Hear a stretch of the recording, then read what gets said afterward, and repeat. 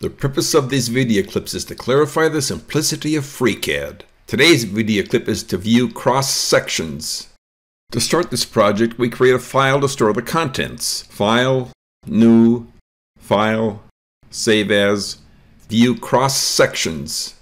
Create Body, Add it to Sphere, Isometric, XY Plane, Radius 1 inch, OK.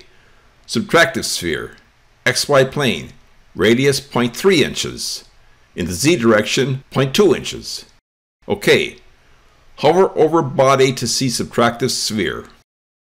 Add another subtractive sphere. Subtractive sphere, XY plane, radius 0.4 inches. In Z direction, minus 0.1 inches. OK. Hover over body to see both subtractive spheres. Change part design to part. Select body, part, cross sections, XZ. OK. Hover over body CS to see the cross section. Front view. Hover over body CS to see the cross section.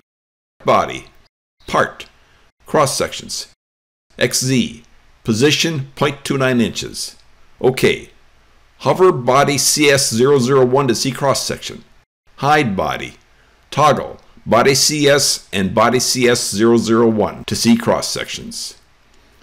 Show body. Change part back to part design. Hover over body to see both subtractive spheres. Note that changes in the part design at this point will not change the cross section.